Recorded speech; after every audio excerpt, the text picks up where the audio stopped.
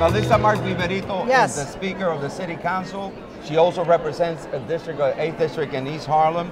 We have her here with us. She's always very kind to respond to our requests. And also, if you're checking out the SOMOS official guide, which is here, make sure that you read out SOMOS as a vehicle for change. It's an op-ed that she wrote for us. You don't pull any punches. First of all, welcome and thanks for joining us at City and State TV. Muchas gracias. You know Michael already, our Yes. executive editor. How you doing? You don't mince any words. You go straight to the point. You see SOMOS as a vehicle for change. What is the change that you're viewing, not only from the city perspective, but you also have to deal with legislators. You come up to Albany often enough, and you know that you got to knock on their door. Got to try to get as much for the city. Some of it we don't get our fair share. Where is it right now in this budget process, from your perspective, and what you need to get back to the city, for the entire city, to deal with the municipal legislature, which is the City Council? Well, I think, first of all, I think that these forums are always important, whether it's the Legislators Conference that we were at back in February, now. These are important moments to galvanize as a community and really develop an agenda of priorities. With regards to this budget cycle, yes, I mean, we're in the last couple of days of this state budget cycle. I'm glad to hear that there's been some conversations about changes, like the ethics reform stuff, what shape that takes. Obviously, I definitely would like to see a little bit more transparency in how the budget is negotiated. I think that that's something that is really important moving forward, that there are more voices that are part of that process. But I think that, we are concerned. We're up here with 14 council members earlier this week, meeting with Carl Hasty and meeting with Skellos and meeting with Line and everybody's meeting with the legislators on the agenda that is important to us. Minimum wage, we've been talking historically about getting state contribution to public housing, which thankfully we're starting to see some inroads into that. Some other rent regulation is going to be coming up. It's not part of the budget, obviously, but that's very important that they hear from us that we want a renewal of our rent regulation laws and to strengthen them, hopefully. So we laid out a really comprehensive agenda, and being able to interact with SOMOS, with other caucuses, to really make sure that they hear from us and that we can help them push those issues forward is what this is about. What's the receptivity in terms of these different areas? Is there one that you have to push more on, they just don't get it, or is it across the board that you have to fill them in on everything and make a case for everything? No, I think there's a level of unity, right, on that. But, we are the legislative body for the city of New York, so we obviously have very clear positions that we wanted to state. Obviously, the debate on education reform is very big right now, right? So we wanted to make it clear that we were not in favor of the receivership proposal that's out there, right? That was really critical. That we wanted to see, again, as I mentioned, the money for public housing. We would prefer that it go directly to the city. They want to put it through a state agency, understood. But that's something that, again, we were not in favor of. So there were things that we clearly, really, that are at the heart of what this budget negotiations are centered around, that we wanted to make clear our voice was very present in that. So those are some of the immediate issues that are of concern. And you run into this problem all the time, is that as a progressive city government, you need Albany to get a lot of things done. I mean, the way that the government's been structured over the years is just that Albany has so much power over the city as far as rent, as you mentioned, and just in funding strings. Mayoral control could, probably will get re-upped, but at the same time, that was something that had to be fought for. How do you navigate that? I mean, it's again, the Senate Republicans seem to be like the foil for everything that you guys want to do in government. So do you try to make inroads to build those bridges, or do you just state your positions and kind of say, this is what we believe and we're going to stand up for it and fight for it, and if you don't disagree, we're going to try to knock you out of office? Well, relationship building is important, but and we have a very clear vision as a city of where we want to head and where we want to go. Yes, there are things that we can legislate and we can put in place on our own, but there are those areas where, yes, we do need the state authorization, and we are in a situation where, as much as relationship building we want to build, we do have a Senate, that is not in favor of the direction that we want to go in. And so it's proving to be a challenge in certain areas, but we do have an assembly that is strong. We have a great new, leadership in the speaker, and that voice is very firm, and we are united, and we want to make sure that we figure out ways that we can support the Assembly as they negotiate this budget moving forward. And there's room for some negotiation, and there's some room for getting some things accomplished in these last couple of days, and let's see where it takes us. And I know that the Assembly put some of the settlement money aside for Yes. improvements. It's something that the Assembly has been pushing, but the governor and the Senate haven't said that they want to do it. Is that something that you're going to kind of continue to I advocate? believe the governor is committed to it. He had Okay. put $25 million originally in the executive budget. I've spoken to him personally about it. We put it in our agenda. There have been other voices, obviously, Senator Klein and others that have also. So thankfully, I think we're in a point where we're actually, since 2007, we haven't seen any money in the state budget for NYCHA, that we are going to make inroads, and it's looking like a 200 million, possibly 100 million. Let's see.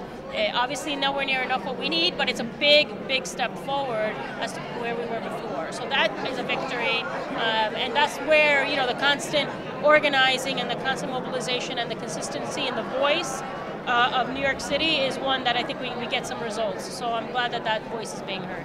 On the area of in the area of education, there is always the disconnect of what policy is versus the politics, which we've had too much of, and right now we're not sure. I'm sensing from a lot of people, including some legislators, that the governor doesn't get it, that he just doesn't understand the education process and what's been there. Some have been openly critical. What's your assessment of what the governor is now, and there's even a movement now for some charter schools to come and support his position, and it's all being played out in commercials and ads, and does the governor really get it in terms of what the education crisis is and what the need is? I call it a crisis because I don't see this getting resolved right now. So, look, the governor clearly has a very strong position as to what he wants to implement. There are those of us that are not in favor. We, as a city council, are not in favor of the vast majority of those positions. The receivership, we say no. We don't want to see an expansion in the charter school in the number of charter schools. We have concerns about what he's presenting regarding the evaluation of teachers. All of that, we've expressed a position on it. So he has this position. I had an opportunity to interact with him when I came here earlier in the week, and I said, look, the same way that Bloomberg, as prior mayor, was given the opportunity to fully exercise, the mayoral control aspect and hold ultimate accountability, this mayor should be allowed to do that within a period of time. He's putting changes in place, a chancellor that many of us are being able to work with. We're starting to see some reforms being implemented that are going to hopefully turn our schools around. So right now, in the middle of that, after 1 year of office for this mayor to come in with this idea of a receivership model, I think defies what the idea of mayoral control is about. Accountability lies with the mayor at the moment. We believe there should be an extension of mayoral control, but we would like to see some municipal oversight, more oversight given to the city council. So that's room for that. But we would like to see that to happen. Maybe not happen right now. 2-3 years. Let's for one term implemented. If we don't start seeing a turnaround, maybe we can talk about a change. Did you see any headway? Did he actually get into, or are you smiling already? So I already have the response. No, I mean we went back and forth. So we went back and forth. I'm glad that I had an opportunity to be heard on behalf of my colleagues and the city council. And let's see where we are. I know that the assembly seems to be very strongly expressing concern about it as well. So we might be able to come to a place where we will give a little bit more breathing room to the city. Another place where there's been difference between your position and the governor's position has been the minimum wage, the certain level to go to. It seems that what you guys want to do probably is not going to happen this session, but do you view it as a process, or do you view it as like you need the minimum wage to go up now to $13? We are strongly in believe, first of all, that we believe that conversation should be happening locally. Yeah. We should, as an opportunity with the business sector, with the business community, with the council members, with advocates, we should be able to engaging in that debate. I'm not in any way interested in telling Buffalo, based on their standard of living and the cost of living, what their minimum wage should be. I have no idea, right? I have no knowledge of what their local economy and their local challenges are. I know that that's a conversation we can have.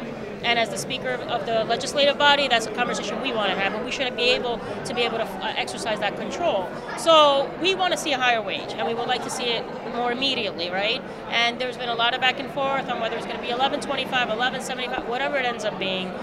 We still don't think that's enough, and we would like municipal control in order to make that decision. What do you think eventually was going to happen with the minimum wage? Do you think there'll be a level of an agreement, a settling, not what you want in the middle? There's going to be an increase. I believe there will be an increase. It doesn't sound like it's going to be what even the governor originally proposed. It seems like maybe the Republican pushback may bring it down a little bit, which is of concern. There we go again, right? So we believe that it should be, more than $12 an hour. You think it'll be incremental? Then maybe that's a negotiation? I mean, that's the thing about whether it's the cost of living adjustment, whether it's inflation, pegged to the inflation, all that. I just don't know where it's going to end up at this point. And just to be clear, you wouldn't, you personally, and also the council, the mayor, you would say you wouldn't be placated by like a small, like a raise that's like $12, for example. Like, you're going to fight for what you want next year if the raise is only slightly what you are proposing at this point, or would you think that there is a compromise? You could say like, all right, this is good, and we can revisit this in 4 years. This is an area where I think we have to be really firm. I mean, we are talking about great economic challenges. We're talking about inequality, structural inequality. That's why all the changes about universal pre-K is so critical to really setting a foundation for our children so that they can succeed. That's why raising the wage of low-wage workers is important. So, all of that is going to help us achieve greater equality. And we have seen, again, we've seen in other municipalities where the increase in a minimum wage has not negatively impacted the local economy, right? So we gotta keep firm and stand firm on those issues.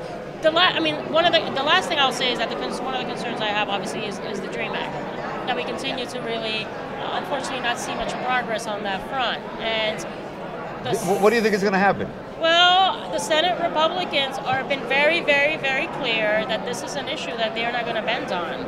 And, the sentiment out there, or what they've been saying, is that they won the majority based on campaigning against it. Yeah. So it's become a matter of principle for them, and that's very unfortunate. It's being misinterpreted, it's being misconstrued, and this is really going to hold back New York State in terms of our economies if we're not working to create an equal playing field, and that we're trying to hinder educational opportunities for our young people. That's a real problem. We spoke to the state controller yesterday. We spoke to Assemblyman Francisco Moya. We spoke to everyone we spoke to. They seem to, especially Francisco Moya, and he seems so optimistic. But the reality is that we may see a replay in which the governor really gets to walk away from it, blaming the Republicans. Do you feel that the governor hasn't been strong enough supportive on this in terms of this? I know there's a reality on the other side, but there are ways to do it. He's spoken more forcefully on his support for the DREAM Act. My understanding is that there have been attempts to try to, peg it to this educational tax credit as a way of making it more appealing. But in this case, I have to say, I met with the Republican leadership too. They are dead set against it, and if that's being discussed in that room with all the people negotiating it, and if that's an area where they're not going to compromise, there's really very little place to go. And I'm not trying to be pessimistic; I'm just trying to be realistic based on what I'm assessing. It really is make or break for them. So even if it makes sense in terms of what the investment is and the return, they're playing the politics all the way. All the way, and it's completely being misrepresented. This is about creating an equal playing field. Nothing is being given to anybody. It's just allowing these young people to have access and to apply and to be eligible for the same resources any other student will be eligible for. So it really is critically important. This is about the future, not only of these children. These children represent the future of the city and represent the future of the state.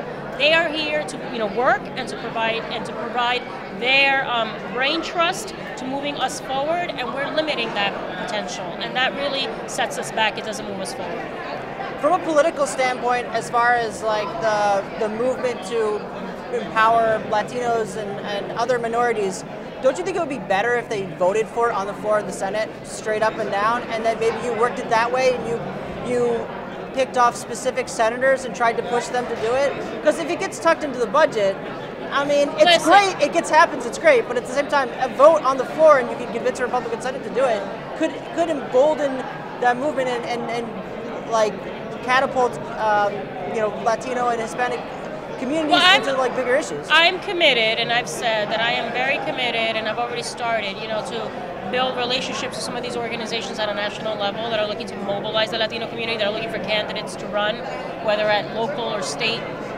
levels. 2016 is going to be extremely important for the Latino community in terms of what our role is going to be in the elections, not only at the presidential, that's important, but also at other local level races. And so I'm going to give of myself to make sure that I get out there and energize the base and help people register to vote and explain the importance of them engaging in the political process. And all we can do is hope for that. We do need to organize at a local level and make sure that our community isn't taken for granted at any place. And wherever there are pockets of Latinos that can make or break a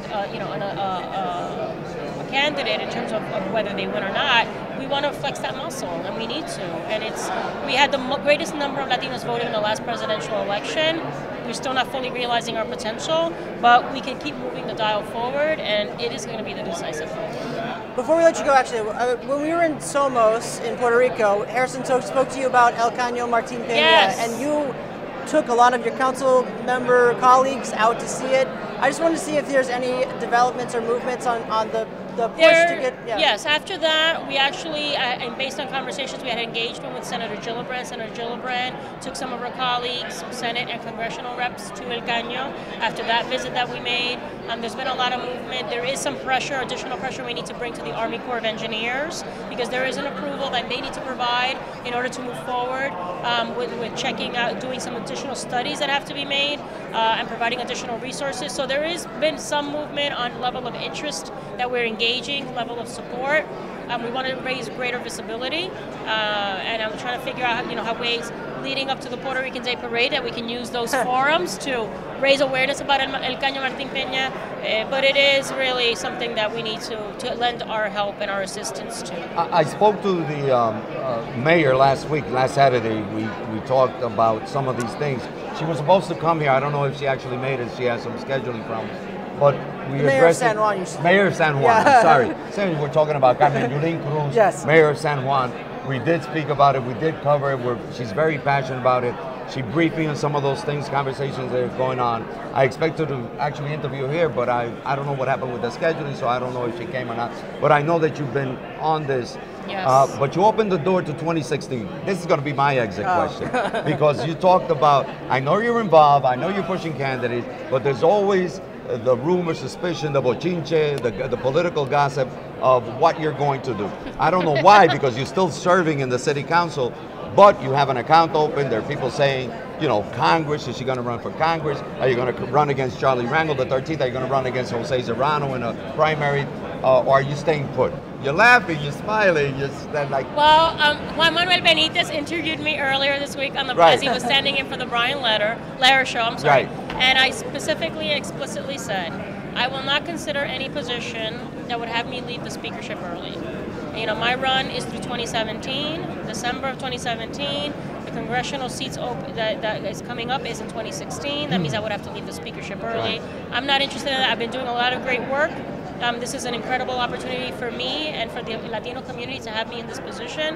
There's still a lot of work to do, and I want to work with my colleagues to move that agenda forward. Do you see then why, as Speaker of the City Council and representing a City Council district, East Harlem, why should you be concerned about the national elections in 2016 when there's so much to do in New York, and which is... Unless we can juggle. You can juggle? Okay. I can walk and chew gum at the same time. Oh, I know you can do that. But there's always a purpose. No, because I really feel passionately about it. All we have to do is look at what's happening at the congressional level. Look at the level of stagnation, inaction. Look at how how dysfunctional it is. Look at how it makes us look as a country. It is the conversation and the level of conversation that is happening at that level, in the congressional and the Senate is terrible. It's not, so anything that I can do to change that dynamic and to help get a Democrat to the presidency, I'm going to do. And I want to make sure that us as Latinos are not taken for granted and that our voices are heard. So anything I can do to push that forward, I'm going to lend my effort. I'll leave you with this one. There's been a tremendous amount of attention to the private emails versus the public emails of ex-Secretary Clinton. What's your position on what Hillary has done? Has she handled this? Have you spoken to her about No, that? no, I mean, I haven't spoken to her. It's obviously, I think it's somewhat of a distraction. Is it overblown? I always think it is. In that sense, in that sense, I think it is. I think there's more important issues, and it's Right. being handled. I know that the agencies are handling it, and it's going through its process. But in terms of how the Republicans are responding to it, and what they're trying to do with the whole Benghazi thing and trying to resurface that, Right. I think that it is a distraction, and I think it's not productive. All right? Speaker of the New York City Council, Nadisa Mark-Viverito, thanks for stopping Thank by you City so and State much. TV Thank you. and being at SOMOS, and best of luck. There you go. And you've got to read her piece in here because she Very doesn't good. pull any punches. She uses the words very appropriately. And there are other interesting op-eds here, but got to read Melissa's interesting op-ed and how she pinpoints to what the power structure here is and what this conference is all about. Thank you, Gracias, Melissa. Gerson. Gracias a ti. Take care. Thank you so much. All right.